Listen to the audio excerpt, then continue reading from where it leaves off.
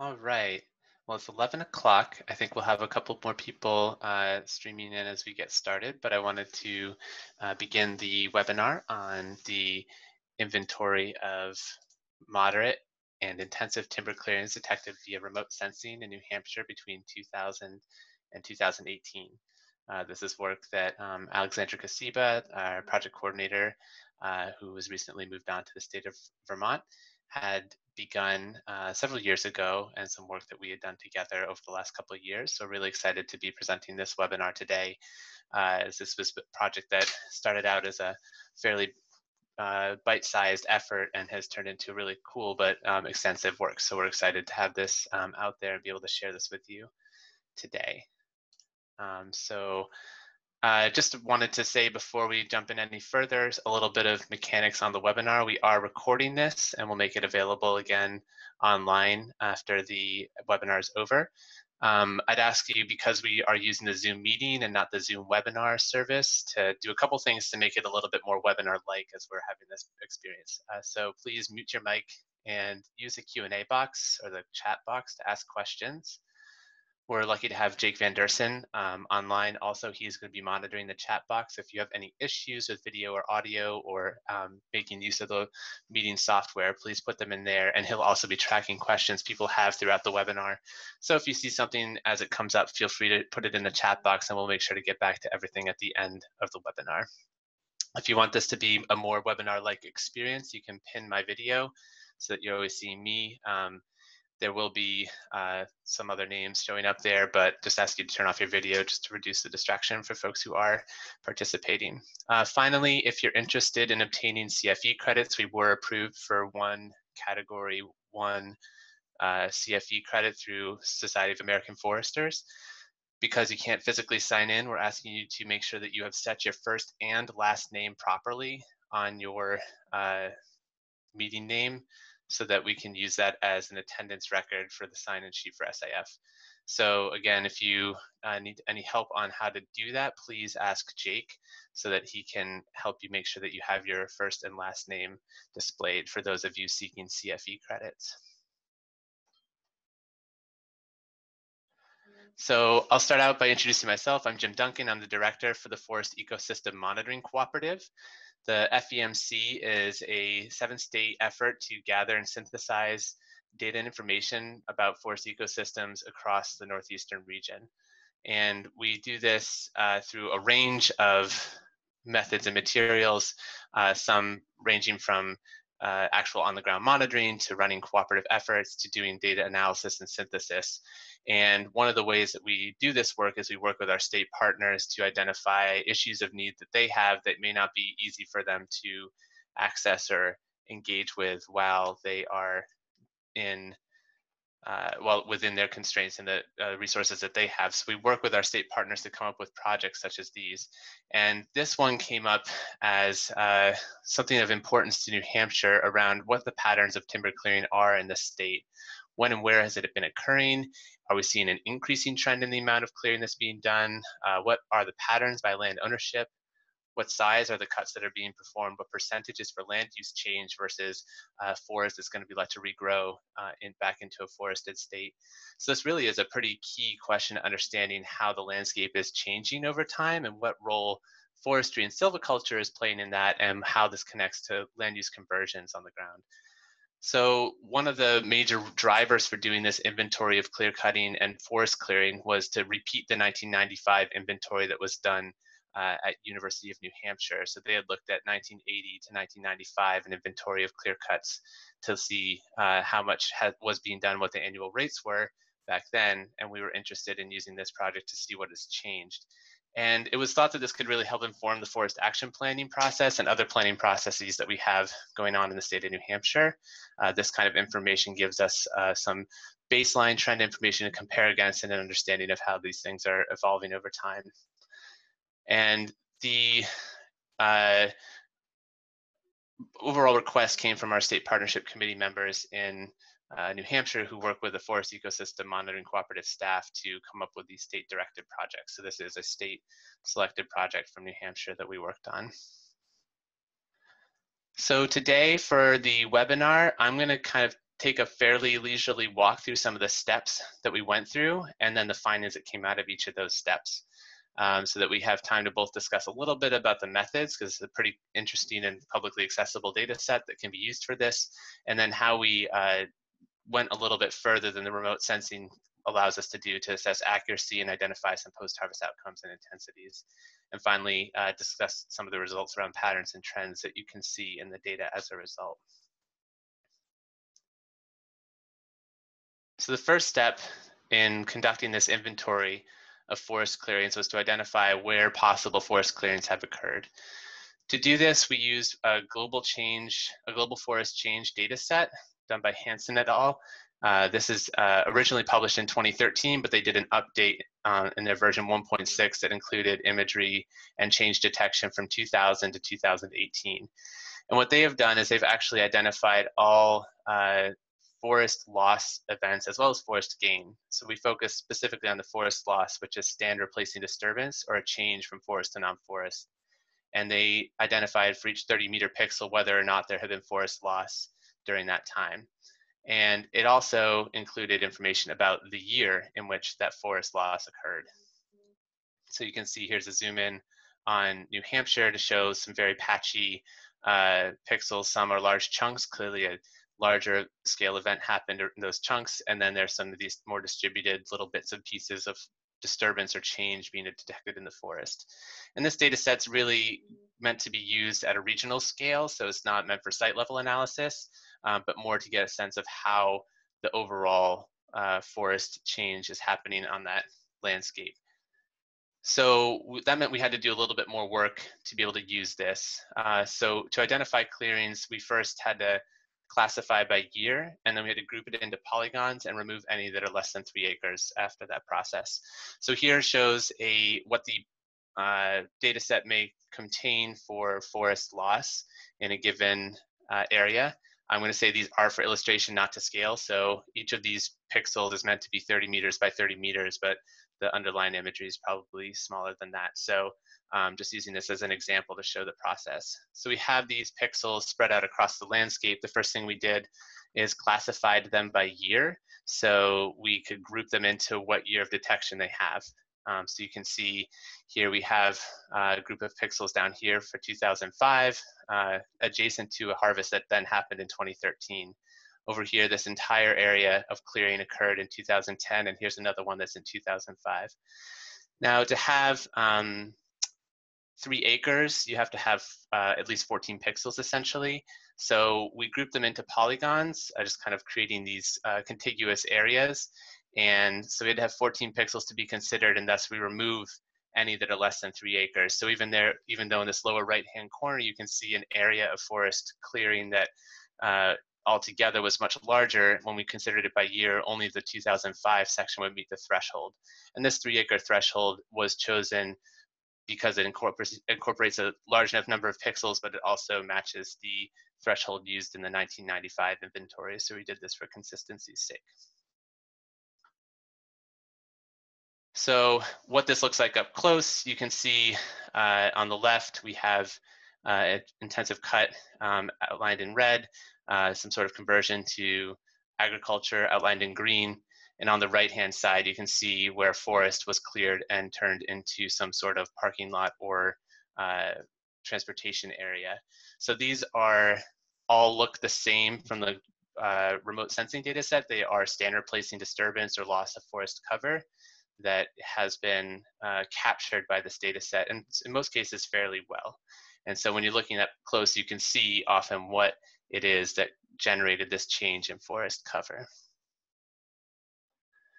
So doing this process, we identified 19,090 polygons that represented 203,000 acres, or 3.9% of the state's forest land that had some sort of clearing in one of these types of categories. Now, this is not all solely clear cutting for silviculture. Obviously, some of this is transition to another land use, or perhaps some other type of disturbance that creates some sort of forest clearing. But in general, this is some sort of harvesting or reduction in forest cover that we're detecting. Just note on the map that it looks like there's a lot of blue, but we exaggerated the polygons so you could see kind of the relative density across the landscape, but the actual size and coverage is going to be smaller. So those are exaggerated just to make them visible. The next step that we wanted to do was assess the accuracy of detection. The remote sensing data set itself, as I mentioned, was really useful for a regional scale, but when you're trying to use this for assessing the kind of true patterns and destinations and fates, we want to know how accurate these detections are. So we did two types of accuracy assessment. The first is, did we fail to detect a clearing that had actually happened? And we did this by comparing it to known silvicultural clear cuts. This is what we would call our omission error rate. On the right-hand side, you can see a delineated polygon of an actual cut that had been sold and executed. It has since regrown, but you can see the texture differences in that purple outline with a donut hole in the middle. The remote sensing data set is shown in the red squares.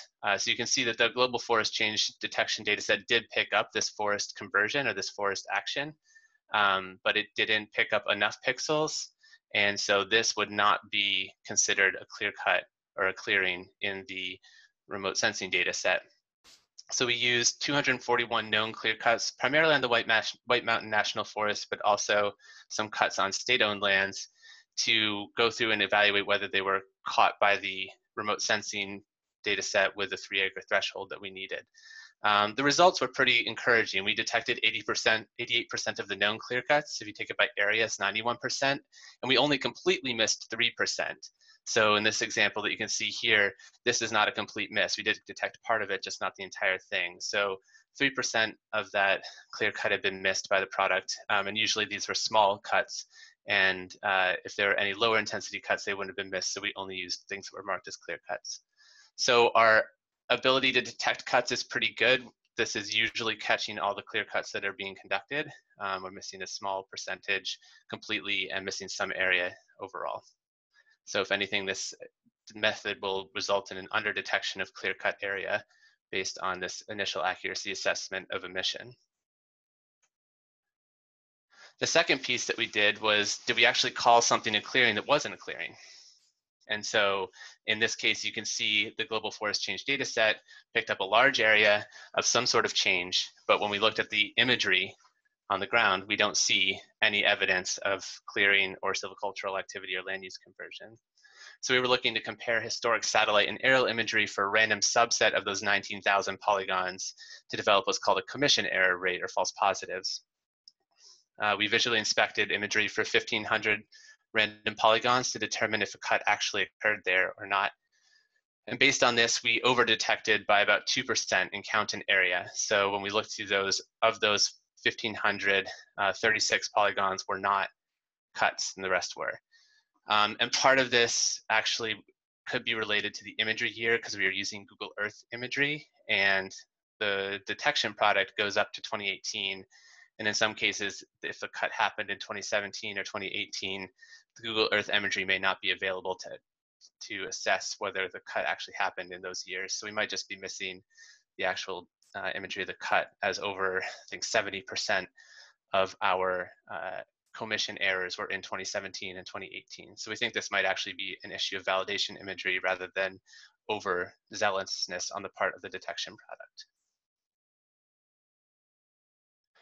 So now that we have a sense of the accuracy of the product, how much it's missing and how much it's, how many false positives it's sending up, we could start looking at intensity and post-harvest outcomes that these polygons show in the landscape. So one aspect that we wanted to look at was likely harvest intensity. As mentioned, this product doesn't really distinguish between moderate disturbance and intense disturbance. So on the left-hand side is a complete clear cut, and on the right-hand side is a moderate intensity partial tree selection or some sort of mid-grade cut that would not be considered a silvicultural clear cut. This product picks them both up the same. So we wanted to see what percentage of the polygons that we could look at visually were falling into either of these categories. And the criteria we used for a clear cut is residual basal area of less than 20%, or sorry, less than 20. square feet per acre, and I think I have that number wrong, sorry, less than 20, and then if it was more than 20, be considered a moderate intensity cut. So we used some aerial images that have been developed showing these representative cutoffs, the thresholds, and identified against those. So there's a subjective assessment, but mostly it means if it's labeled an intensive cut, we could tell it was meeting that residual basal area threshold. If it was unclear to us, we would label it as a moderate intensity cut. So we erred on the side of not calling things clear cuts if they couldn't be verified from the air. So 20 square feet per acre for intensive clearing and greater than 20 square feet per acre for a moderate clearing. And looking at this over time, there's no real trend in either of these. They seem to be opposite each other, but no significant error. And you can see in the bottom is our error detection. So these are the years that we had polygons detected that weren't actually cuts of some sort. So you can see most of those error detections occurred in 2017 and 2018. And this is, again, an 8% visual inspection. So we took 8% of the available polygons and performed this intensity assessment on them.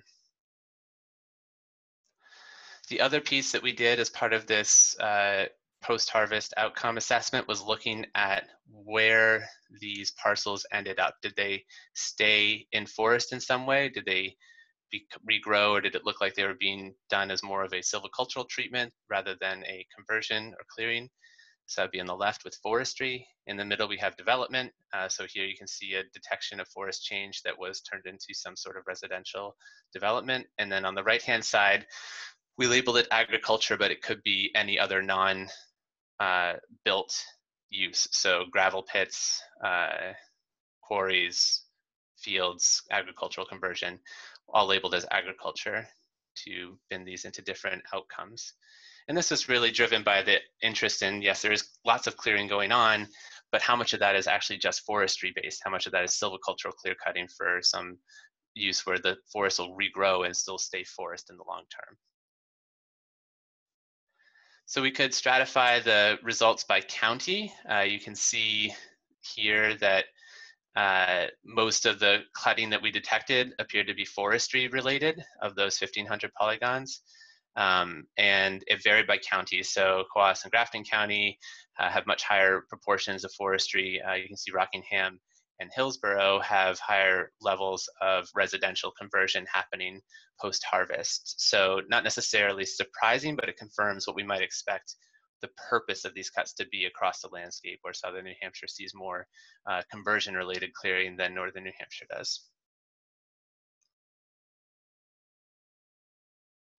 So lastly, after developing these initial accuracy assessments and then the assessment of the post-harvest outcome, we could look more into the patterns and trends that were emerging from the data.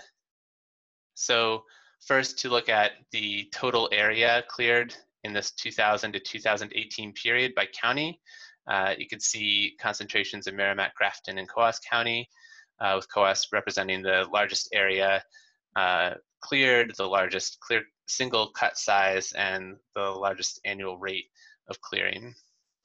But it's also, I think, worth looking at the rates of clearing. So you can see in this graphic on the right, we're showing the percent of the county forest land area that's been cleared per year. So how much is being cleared per year?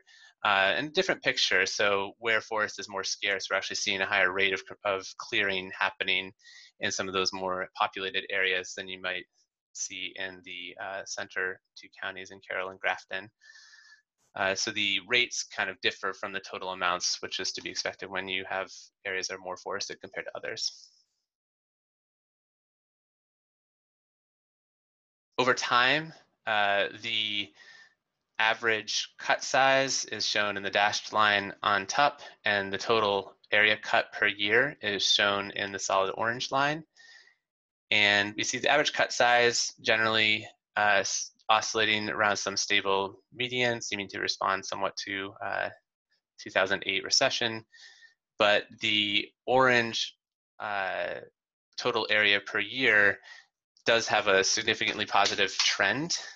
So it is increasing. So there is overall the rates increasing a little bit each year. So this was an interesting finding. Though it looks messy, there is a steady upward tick in the area being cleared per year. On average, taking all the change that's happened, there's about 0.2% of New Hampshire's forest land being cleared per year, of about 11,000 acres, and that rate appears to be increasing over time.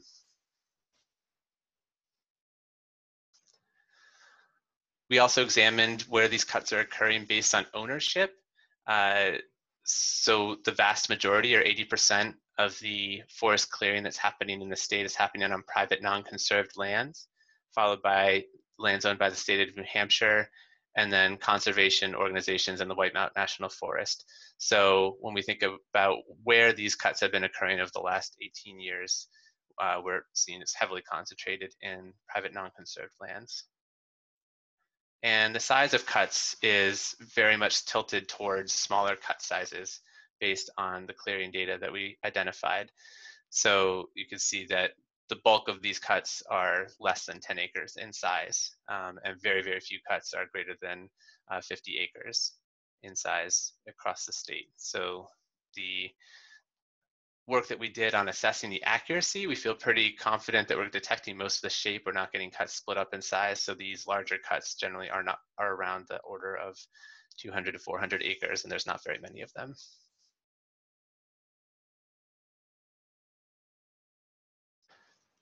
Looking at the fate of these, so this is showing the area for each of the 1,500 polygons and what trajectory they ended up in, whether they went to development or agriculture or they stayed in forest. There is no real trend in the agricultural realm or the development realm that's significant, but we did see a general increase in the ones that are being conducted for forestry. So if we extrapolate the forest land conversion in these areas to greater than 3 acres, that we're seeing 2,300 acres per year, or 0.04% of forest land being converted. So that's land that was forest turned into non-forest, either as one of these conversions. Now we only looked at 1,500 polygons, so 10% or 8% is a pretty good sample. There's definitely some potential for error in this extrapolation. So while we give these numbers for conversion, they are really based on just a subset of the overall clearings that we inventoried. And this is also lower than what New Hampshire had reported in 2010 in their forest resource assessment. So the conversion rates based solely on this product look to be a little bit lower than what that report had given, but maybe a little bit more in line with what's been found in something like the Woodlands and Wildlands Partnership reports that have come out. So this tool could be used to look at some conversion, but it's maybe would need a little bit more assessment of some of those polygons, some additional polygons to make sure that the conversion rates aren't just representing some oddities in the data. And then, as we remember, the first reason to do this was to compare it to the 1995 inventory. So the first one had looked at really closely in at clear cuts in particular, not any sort of forest clearing. So they only assessed clear cuts that met that residual basal area threshold. Because of the limitations in the data product we had available, we had to include both moderate and intensive harvests.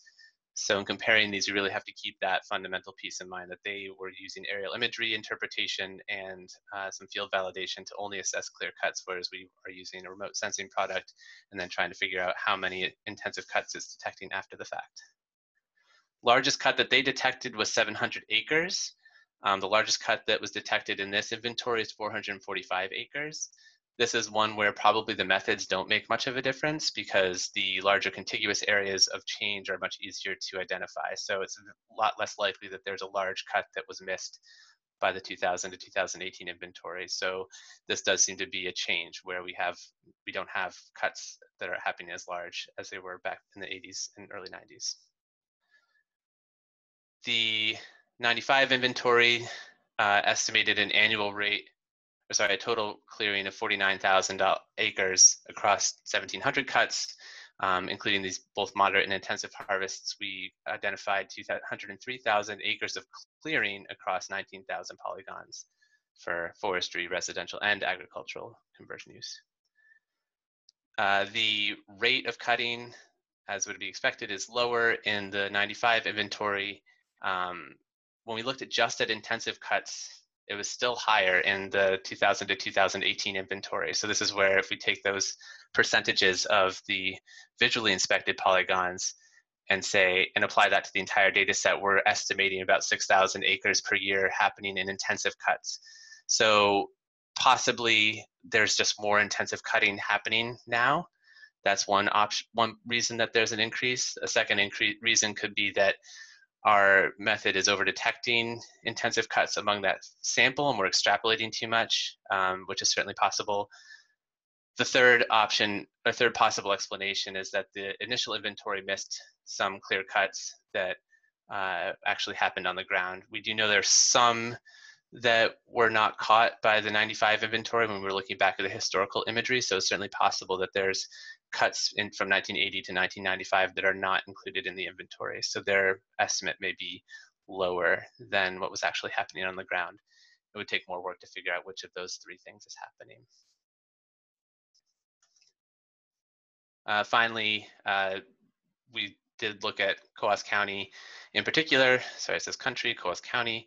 64% of clear cuts from the 1995 inventory occurred in Coos County, while only 35% of all cuts occurred in Coos County in the 18 inventory. So partly that's because we're detecting a lot more moderate intensity cuts and non-silvicultural cuts, but their cutting and clearing is spread out more widely across the landscape in the 2018 inventory. So that's the end of our outline of trends. This data and information is all available to be explored through an online ArcGIS map that we've put up.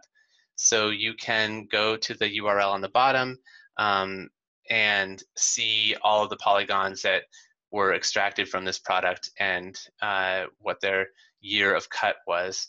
And we added a couple of features to this tool to make it easier to use without having to download a bunch of heavy spatial data and start processing it there.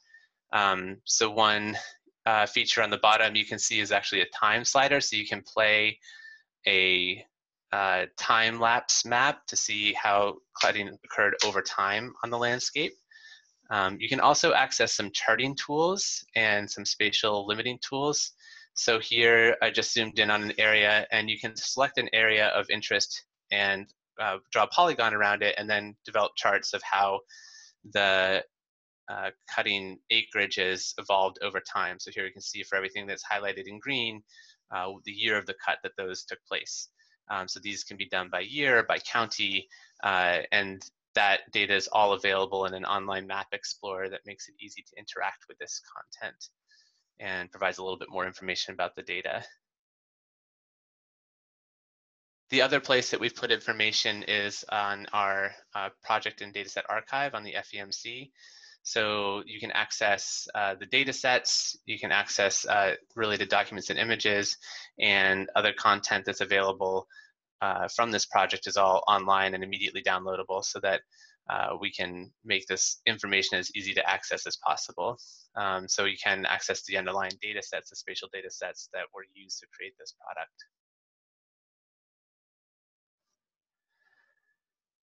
So again, just zooming back out, major takeaways based on this assessment: about 0.2% of New Hampshire's forest land per year is being cleared in some moderate or intensive fashion. That equates to about 11,000 acres a year, and maybe 6,000 acres per year of intensive harvesting, extrapolating out from a sample.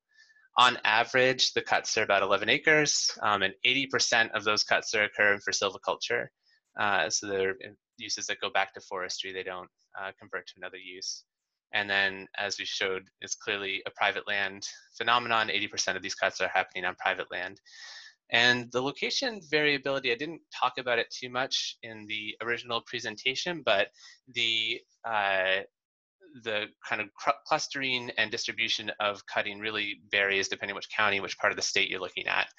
So there is this variability in location that we found pretty interesting. And we do see some positive, significant trends increasing the amount of intensive cutting as well as conversions. So, sorry, as well as overall cutting. And while that amount is increasing, it may not be land use change that's driving it, because we are seeing this increase in forestry-related cutting in particular. So there's more that could be dug into with these pieces, but these are some of the major patterns that we have extracted from this project. I wanted to say thanks, Kyle Lombard and Brad Simpkins from New Hampshire Department of Natural and Cultural Resources. Really spent a lot of time with us on this project, providing additional insight and expertise. They provide us with data and helped understand how we could do this project to make it work and inform the New Hampshire's Department of Forest and Lands in their work. I'd also like to thank Katie White and Roger Boyle with the White Mountain National Forest. They spent a lot of time with us going through their clear-cut data so that we had some great content to compare against. The USDA Forest Service or Eastern Region State and Private Forestry provides our funding, along with the University of Vermont and the Vermont Department of Forest, Parks, and Recreation. And just a shout out again to Ali Kasiba, who did the bulk of this work and really brought this project to completion. So I know that she couldn't give this presentation today, but we're really thankful for all the work she did on this project in particular. So with that, that brings me to the end of the talk.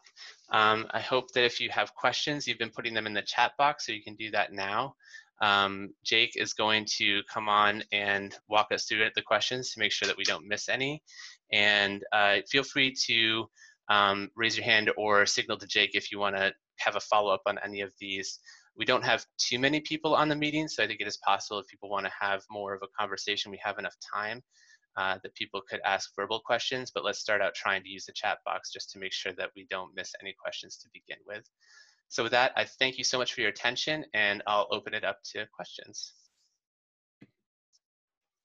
Hi, Jim. So we have a few questions that are coming in the chat box. And to all who can't see the chat box, if you would click on the three dots in the bottom of your screen that says more, and you can bring up the chat room and you can ask your questions there, and please address your questions to everyone.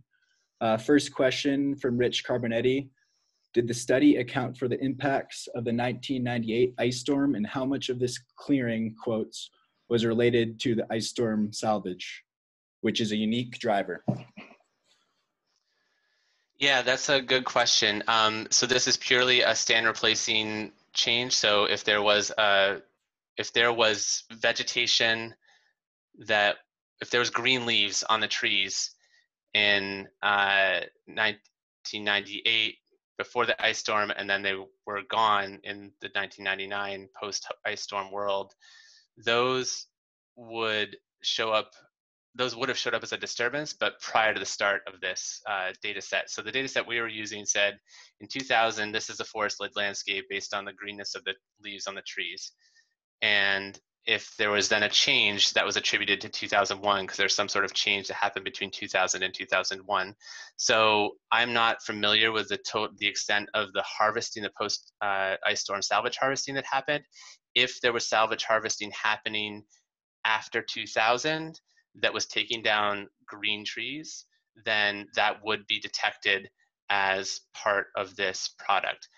Based on the numbers, I don't think that it is included. I'm just going back to the over time slide. I think I missed it just to see, but I don't think that will have been caught in this because we're not going to see dead trees being taken down. It's only going to be live trees. And looking here at the forest clearing over time, it starts out high and then dips to 2003, but it's not, I would suspect it's not reflecting a massive amount of harvesting after the ice storm. Awesome. So second question coming from also Rich Carbonetti. The CT Lakes tract is a dominant parcel in Coos County, and it has 146,000 acre easement. Where does that fit in the presentation of where harvesting is occurring? So I'm not familiar with that tract in particular. if you were to go to the map viewer, you could explore that, knowing where it is, you could explore that area. Again, similar to the comments before, if there is any removal of, a significant removal of green biomass from the landscape during this time, it'll be caught in that area. Now, if we assessed that area using aerial imagery and it was being managed as silviculture, where trees are being replanted or regrown after the clearing, then that would show up in this kind of forestry related harvesting activity or clearing activity as opposed to a conversion. So if those polygons randomly selected fell in that area, we would include that as kind of a silvicultural management. Great. So next question from Chris Fife. How is conserved forest land, quote, defined, and does this include conservation easement land?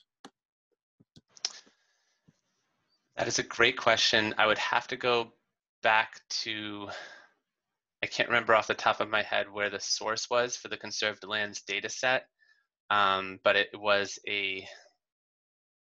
yeah, I'd have to go back and look. It's in the report that's linked online. There was a single data set that we used to define conserved lands. I would guess that it does not include easement land and that it probably only includes fee ownership land, but that would be a guess based on my experience with other conservation data sets. So if there is a New Hampshire-wide data set that includes conserved easements, we would have used it, but I'm guessing we didn't. So conserved land in this case would be land owned fee title by conservation organizations, unless I am wrong, but I'm pretty sure that's right for the conserved lands data. Great. And Chris, yes, we'll provide the links in a email and also put them at the bottom of this chat. And to address the next question from Margaret, will this data set be used to examine the extent of forest fragmentation or connectivity? That is a really good question. One slide I didn't include in this presentation actually kind of alludes to that. So I'm putting it up on the screen now, where we have, you can see where forests are kind of remnant forests on the left here.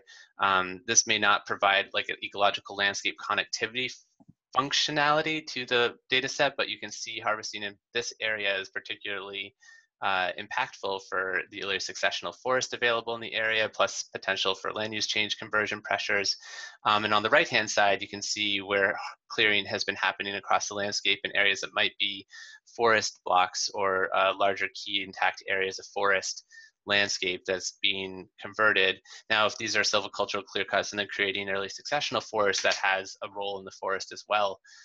So the question of whether this can be used to assess forest fragmentation really depend on whether you consider fragmentation to be purely about cover, or if you consider it to be about the permanent conversion to other uses.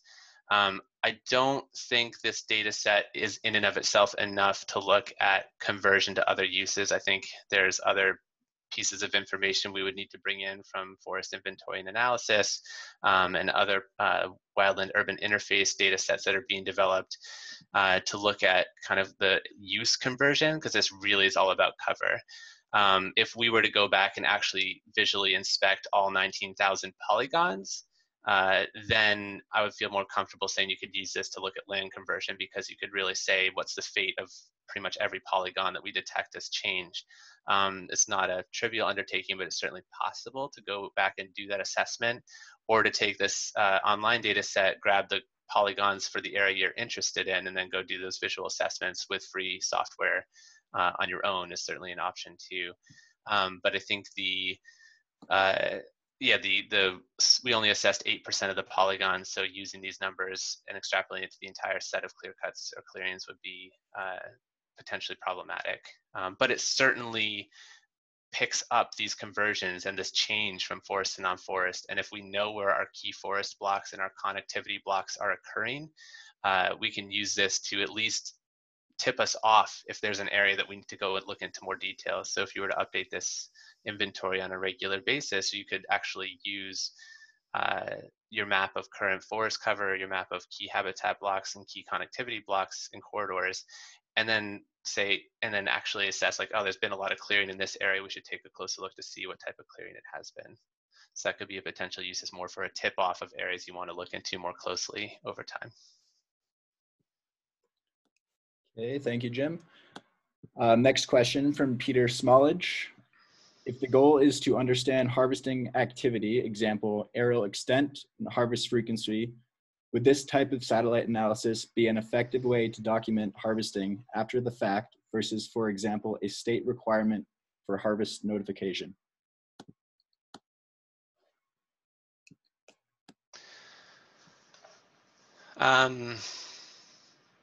I don't believe this data set is appropriate for harvest activity monitoring because it's coarse. It ends up being pretty accurate. As far as we know, this is the first use of this data set in the Northeast.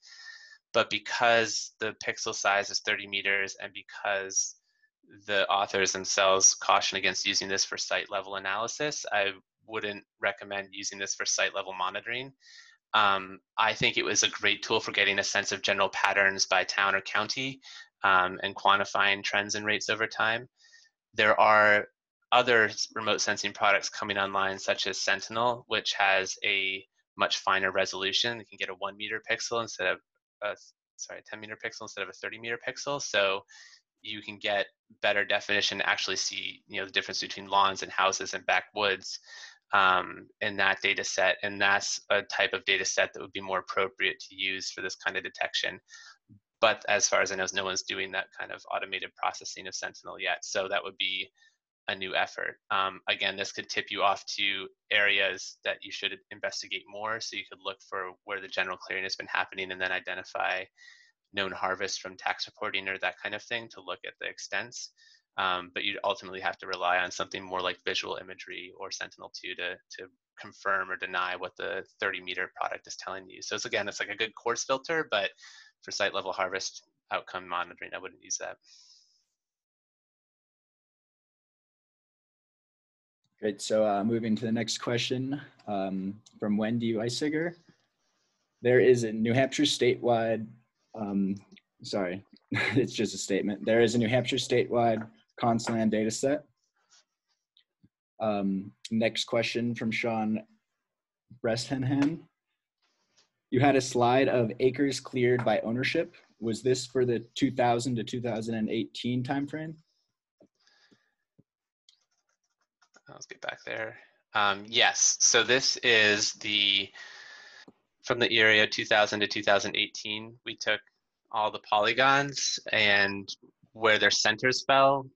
So we had the ownership boundary, which was that conservation land. Thank you for putting that in the comments, by the way. Yes, the Conslands data set. I still don't know whether that was easement or fee simple. But the ownership patterns here, where if the center of the polygon fell in the ownership, then we called it in that ownership entirely. So it's possible that you had a total timber harvest that could have been crossing ownership boundaries, but we would have classified, or county boundaries, but we classified it based on where the center of the cut fell, just to simplify the reporting a little bit. So yeah, this is showing the ownership breakdown by for the 2000 to 2018 inventory. Awesome. So the next question, also from Rich Carbonetti. Have these conversion, harvest, etc. results been compared with the targets for the production of early successional habitat as that habitat type continues to shrink in the region? That's a great question, and everyone anticipated the slides I didn't include. So we did look at this as one potential use for this.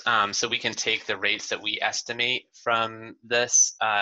Again, these estimates are based on only 8% of the sample, but if you assess that there's about 6,000 acres per year of intensive clearings that remain 80% are for silvicultural purposes, that means that our silvicultural clear cutting is creating about 5,000 acres a year in early successional forests, which is only 0.08%, I think well below the targets for early successional forest creation in the state. So based on this data set and the small number of samples that we looked at for the post-harvest outcome, silvicultural clear cutting from 2000 to 2018 is not creating that much early successional forest across the state. So we would be looking at, what is that, almost 1,000 years to turn over all the forest. So it's not going to be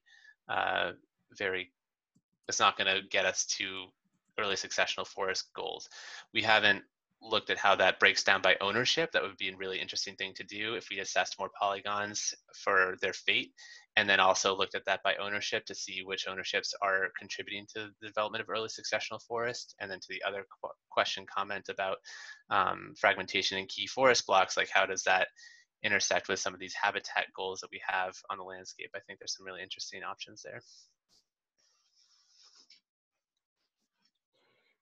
Great. So there is a little bit confusion between two questions, between the question Rich asked and Chris, and I invite Rich to turn on his microphone for a minute if he would like, and address this issue if he can. Sorry, here's another question from him. What category do conservation easelands fit under? So, Rich, did you want to ask more of a question on with your mic? Yeah, can you hear me? Yeah, the question is, where do conservation easelands fit into the land ownership? Because you have private, non-conserved, there's that large element on the chart, and a big significant component of that land is already under conservation easement, might be certified under third-party green certification, but a lot of it has actual, deeded conservation easements on it. And I'm just wondering, that seems to be a pretty vigorous breakout category that would be useful to see how that fits into this matrix of your assessment.